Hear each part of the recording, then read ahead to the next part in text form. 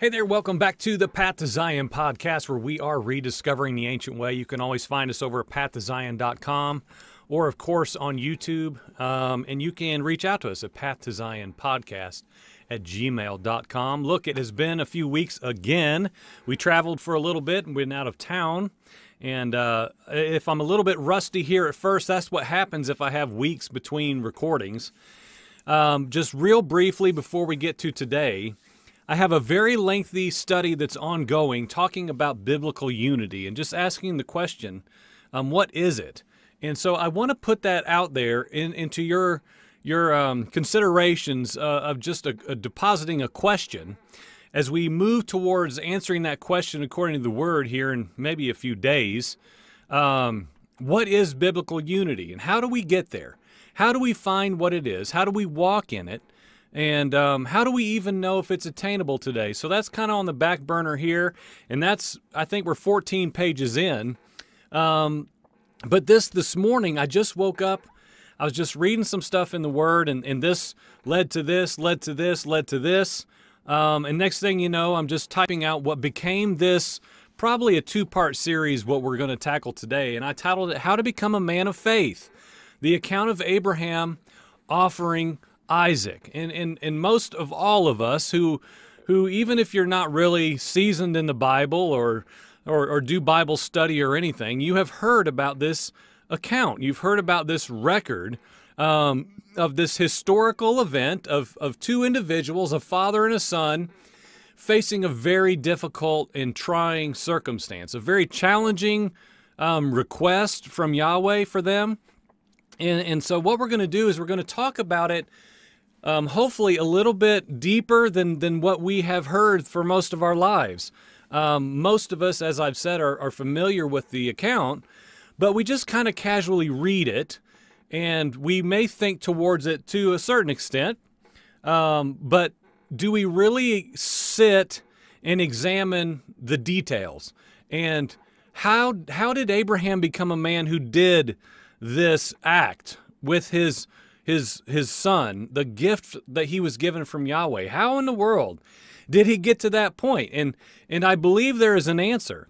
And I'm going to present that for your consideration, because if we just simply throw up our hands and say, well, that's just a man of faith for you, amen, bless God, we miss the whole point.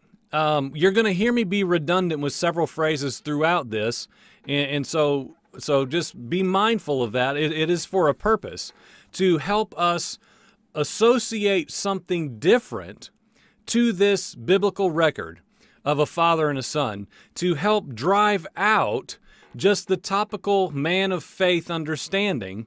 We're going to more examine, well, how did he get there? How did he become this man of faith that was exercised greatly when he was asked to offer his son? And so let's just hit the main points here for a little bit of a preface of where we're headed. Four of them specifically. One is somewhat broad, but Abraham, of course, yes, he was a man of faith. We know that. Everybody knows that.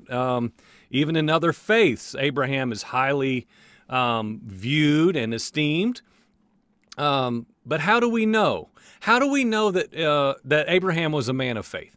Faith today in 2023 in a general Christianity belief system tells us that faith is this inward posture of your heart. It's this somewhat nebulous place that only you and God know. God knows your heart, and so be a man of faith.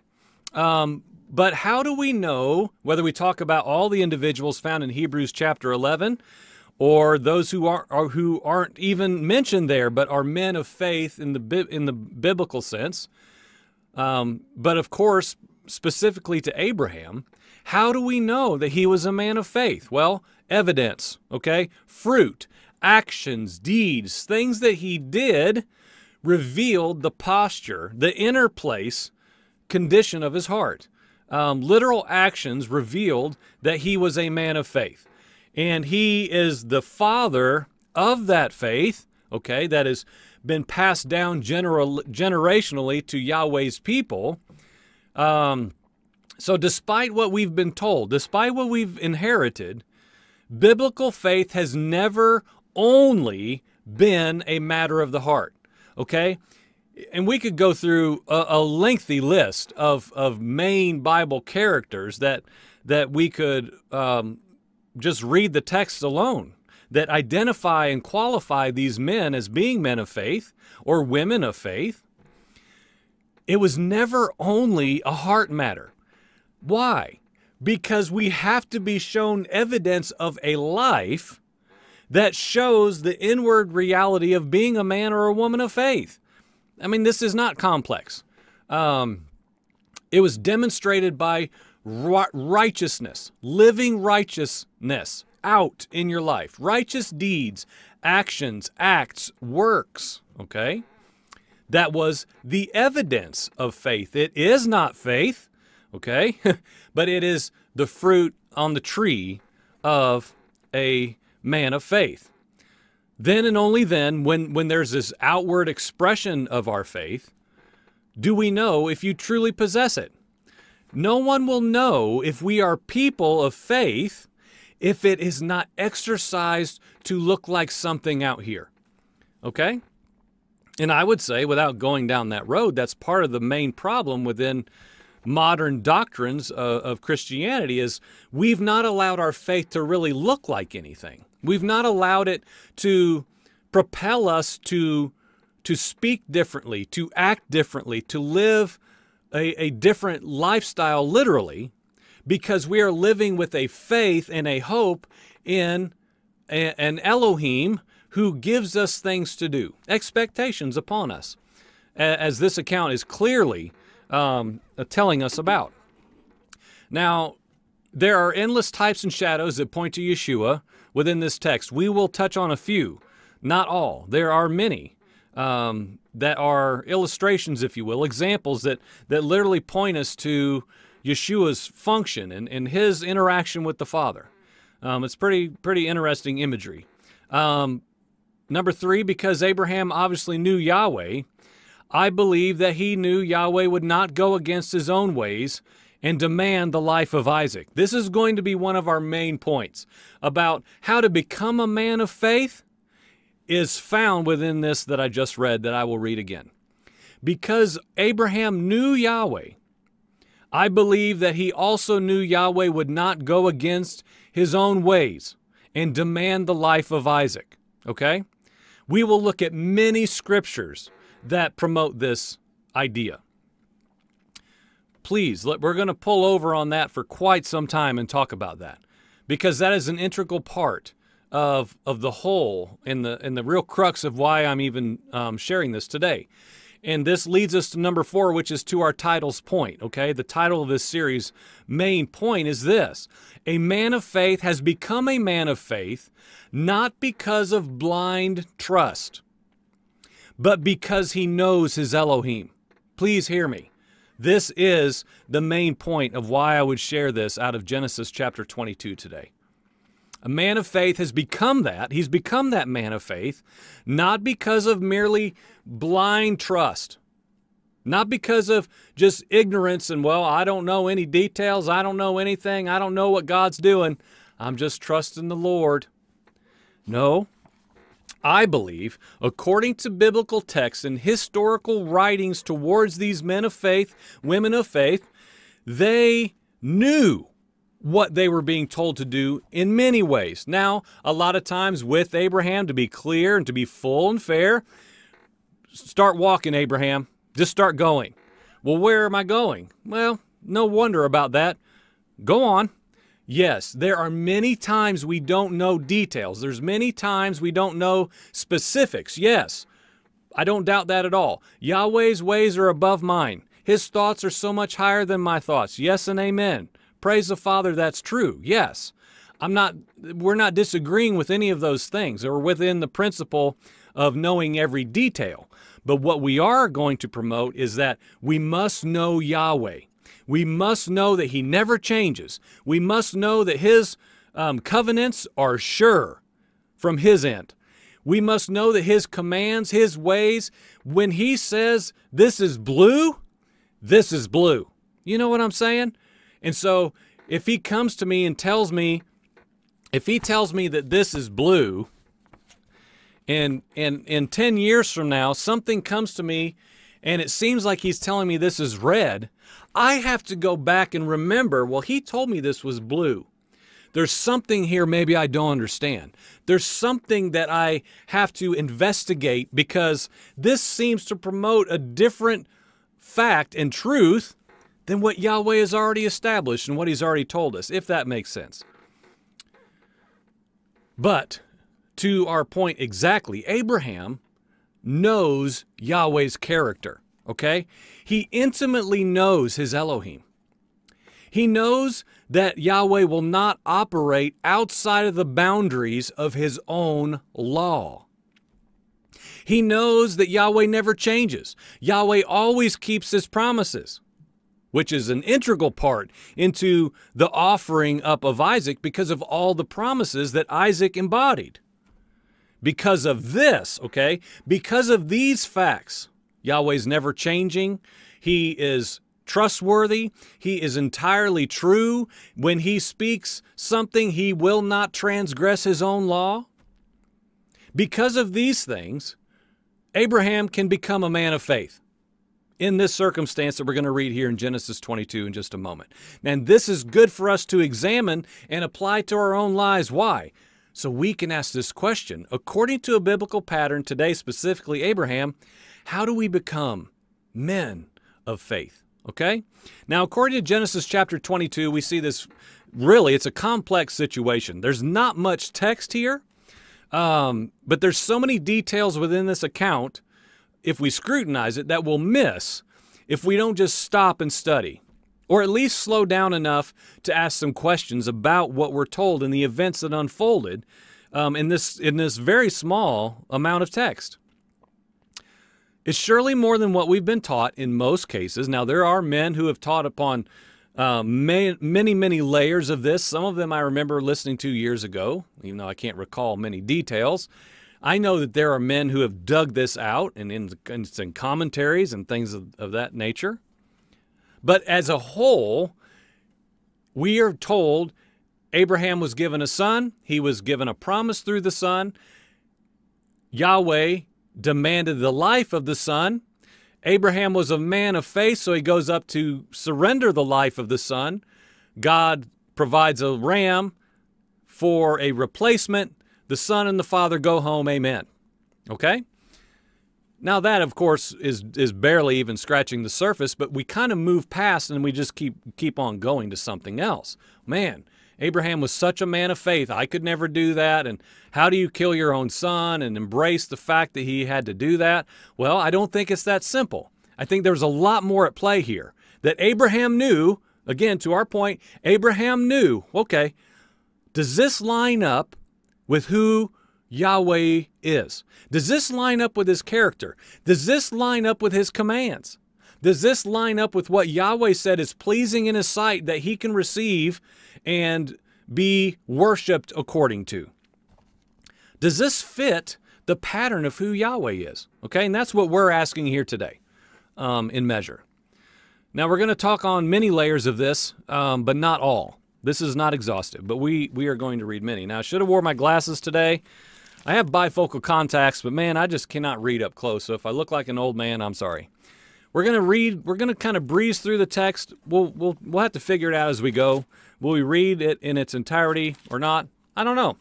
So we'll see. This is Genesis chapter 22. It came about after these things that Yahweh tested Abraham. And he said to him, okay, so even that, do we have to pause at every sentence? Maybe. He's testing Abraham, okay? He's not giving Abraham a command to just go and do this. From the very beginning, the author is making it clear this is a test for Abraham, okay? Now, we could say at that time, we don't know, Abraham didn't know, speculatively. Is this going to be an actual offering? You know, am I going to have to kill my son? We'll get to that. And so it's very interesting from the very beginning. Yahweh tests Abraham and calls out to him by name, Abraham. And Abraham says, here I am.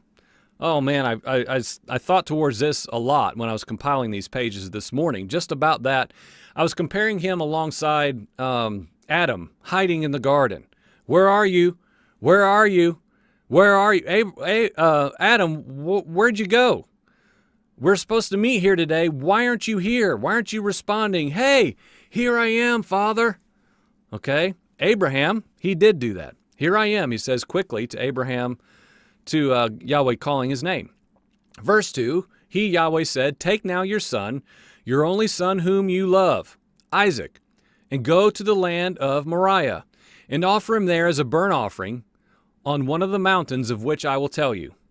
So Abraham rose early in the morning and saddled his donkey and took 2 of his young men with him and Isaac his son. And he split wood for the burnt offering. And he arose and went to the place of which Yahweh had told him. Instant obedience. This is the Shema understanding. If you hear Yahweh's voice, you obey him. There's a problem with your hearing if you're not obeying. Abraham was the father of faith because of this example. He heard and he obeyed. If he didn't obey, he didn't hear correctly. Okay? He wasn't listening. A lot of times we can hear many things, but we're not listening. There is a difference. We talk to our son about that all the time. Verse 4, on the 3rd day, interesting, Abraham raised his eyes and he saw the place from a distance. He sees where they're headed, okay? After 3 days' journey.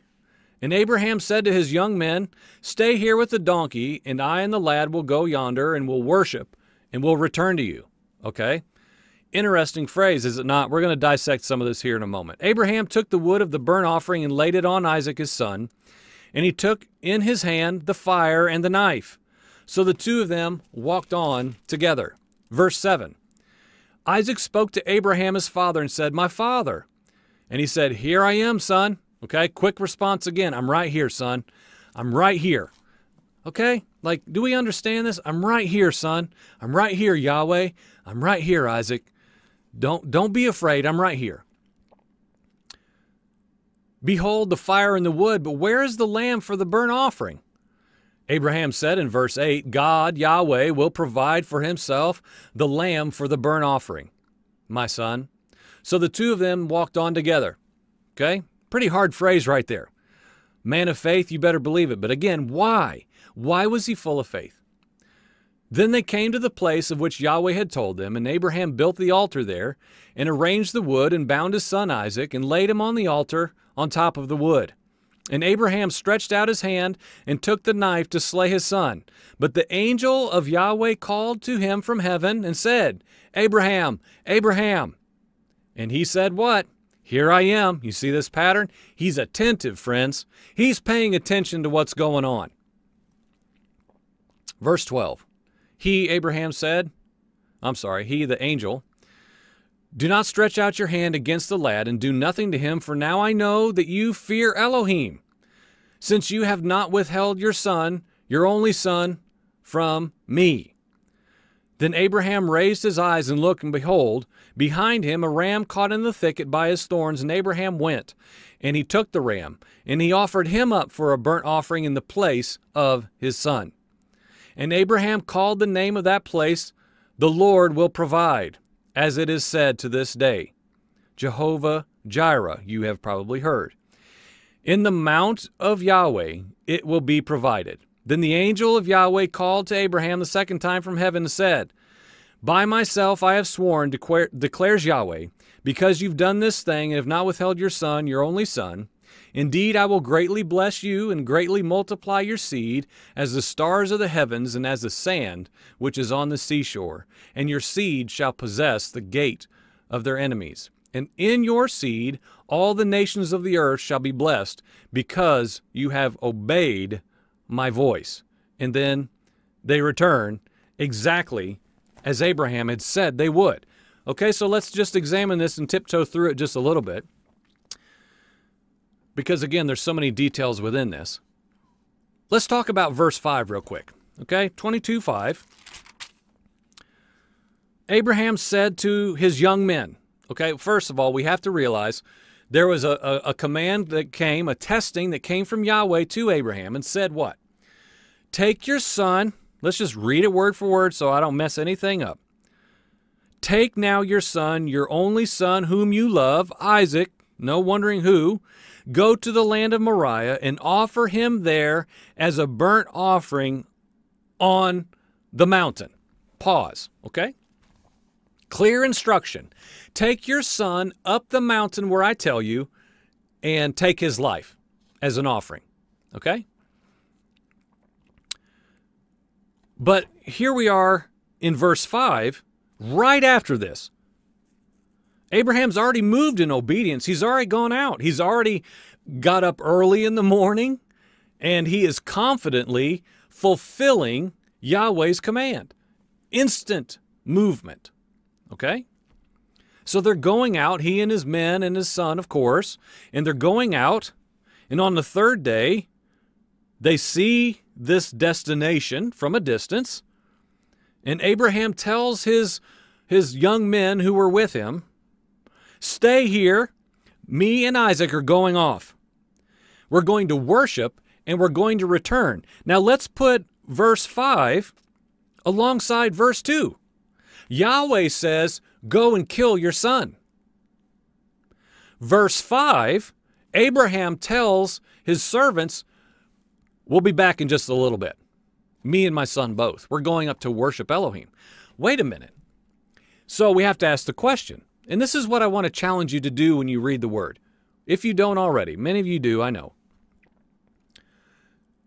Is Abraham defying Yahweh's command?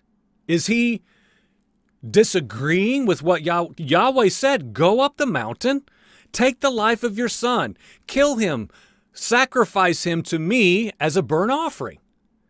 And then, right immediately, 3 days later, Abraham defies, seemingly, what Yahweh instructed, to come back down with his son, which he could not do if he had offered him as a sacrifice, as Yahweh tested him to do. Okay? Worship and return. Yahweh doesn't seem to correct Abraham at all. We don't see any allusion to that at all in the Word. So there's obviously more going on to this than a casual read. Okay? So by the time they get to the prescribed place and they build an altar, pause. Why are they building an altar? This is way before Mount Sinai. There's burnt offerings. Oh, there's a sacrificial system before everything that we know for the Israelites and Mount Sinai, and oh goodness, huh? Perhaps Yahweh's always been pleased by a sacrificial system, okay? Maybe that's why it's going to happen again in a future age. Food for thought. But Yahweh does not correct Abraham. So he goes and he builds an altar. Now Isaac was bound up and laid on the altar. Most scholars that you read that are well-schooled in all these things, historically speaking, assess that Isaac was at the very least 25 years old. Abraham was probably around 125. Okay, so let's just imagine this. This isn't a 2-year-old or even like an 8-year-old that, come on, son, and you lift him up and you place him down. If in fact Isaac was a young man, and Abraham was an old man, most assuredly Isaac, on some level, was a willing participant in all of this. He, in a sense, was, I think it's safe to say, he was laying his life down, literally, upon this altar. And that will get to some of the imagery about Yeshua here in a little while. Well, let's do it now. There's so many things that point to Yeshua within this, like that. Isaac was the one and only son of Abraham in the sense of the son whom he loved and the son that was given from Yahweh. Okay, there was, of course, a venture, you could say, to try to force the promise that was all natural and messy and horribly wrong, which is, of course, a good pattern for all of us to remember when we try to get in there and force Yahweh's hand in a matter. But Isaac willingly laid his life down, it would seem. And the event took place, again to follow the imagery of Yeshua, after 3 days. Okay? The son is on the altar. And there's this timing and deliverance and all sacrifice and all these other things that are interwoven into this text. Now, I like this. This is a consideration. This is not fact now. A lot of stuff with Bible stuff, I love to wonder. I love to just, I know a little bit about like what was happening at this time and over here and at this time over here. I wonder if, okay, this is just a consideration. Now, we know that the priest Melchizedek was in the vicinity at this time, likely lived in this area. Now, some historians, whether you consider them out there or not, propose that it is at least plausible, okay? It's remotely possible. Then what if he was involved in this event? Just a wondering, okay? We're not told that. I'm not trying to add to Scripture. It's a wondering because of the imagery of the great high priest of a heavenly order and who Yeshua was as the only begotten Son whom Yahweh loved, who fulfilled everything by laying down his life, sacrificially speaking, to become the great high priest in the line in order of Melchizedek, a heavenly priesthood. So you understand why that would even matter for our consideration. Abraham built this altar. We already talked about that just briefly a moment ago. Why did he build an altar? How did he know to do that? How did he know what a burnt offering was? We're not told every single thing, friend, in the word of Elohim. We're told that there's not enough trees on the earth to make paper to record all of Elohim's acts with mankind. Now, Moriah appears again in 2 Chronicles chapter 3 when Solomon begins the construction of the temple, to quote that, where Yahweh had appeared to his father David. And so, okay, this place, there are places in the Bible, friend. This isn't sorcery or anything crazy. There are places on this earth that Yahweh met with men and became markers. If we follow Abraham's sojourning, you see memorials, right? You see men going and erecting an altar, and it became a memorial to Yahweh Elohim and his great name. And certain things happened at these certain places throughout generations, and this is one. Okay, Mount Moriah. Fast forward to the temple period. We know that sacrifices would take place right there, and Yahweh would dwell with his people, okay? Like the dwelling and abode of Yahweh was coincidentally at this exact same location. Yeshua himself became what? The Lamb of Elohim that took away the sins of the world. John the Baptist declares that in John chapter 1. This imagery, okay? Coming up, well, part 2, we're going to discuss this. We're going to discuss why Abraham approached this proposal the way that he did, and why I believe that he was full of faith. This is going to be the meat. We might have 3 parts, and the second part's going to be the meat of the sandwich here, of why I believe Abraham was able to do all these things we could recall and expound on.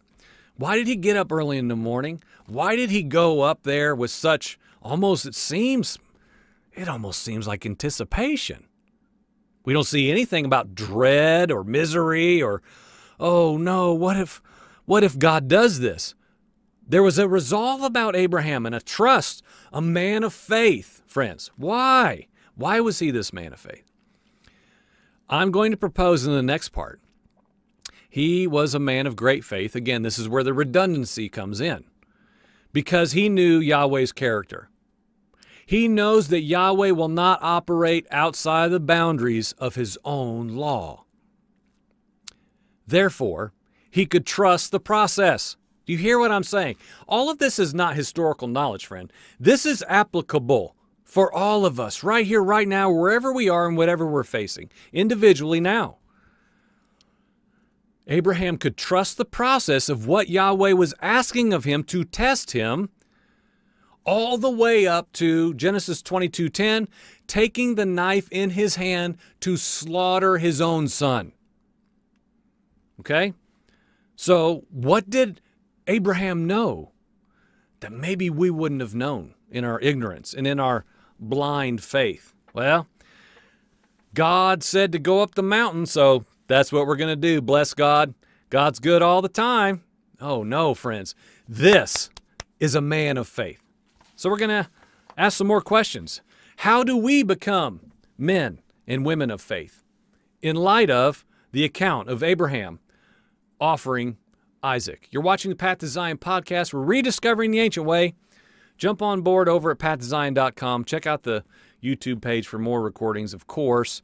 And stay tuned for part 2 right after this. Amen.